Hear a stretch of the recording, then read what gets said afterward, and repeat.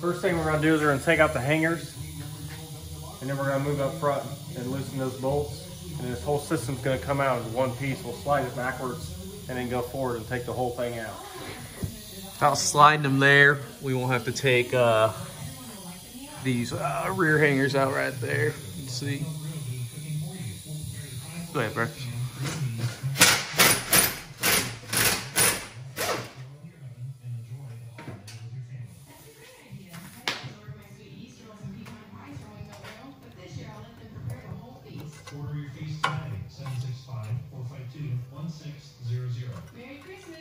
All right, so next here, we got these two brackets here to separate it from up here by the cats. We'll loosen those up so we're able to slide it back, and stay tuned here.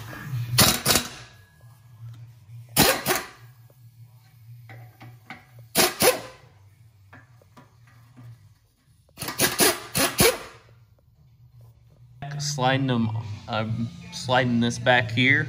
Once we get this to drop here, then we'll go back towards the front of the car there and get them out of the back ones I showed you earlier. The back hangers we didn't have to undo. So stay tuned here. We're gonna get this loose, and we'll be about ready to install the new exhaust. All right, guys.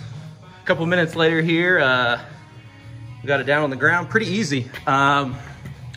Basically, you can see where it came off there. Basically, I just took a little hammer there and went side to side on here until it pulled far enough back, and then hit the clamps back some, and it came right off. So we'll take the clamps off, reuse those, and took the hangers off the back there. And other than that, we'll start putting the new exhaust up, and shouldn't take much. Should be the easy part. All right, guys, we're back here. We got the X-pipe there installed. Good thing about the aftermarket exhaust here is you can do it in sections. Don't have to do it all in one piece like the stock exhaust. So we got that how we want. We'll tighten them down here in a minute once we get the rear exhaust. We went ahead and separated that. Got the rear exhaust there, put up there on the hanger, and we'll get everything lined up and go from there. All right, as you can see, got the midsection on the back here. Used a little bit of PB Blaster to get it to go on a little smoother.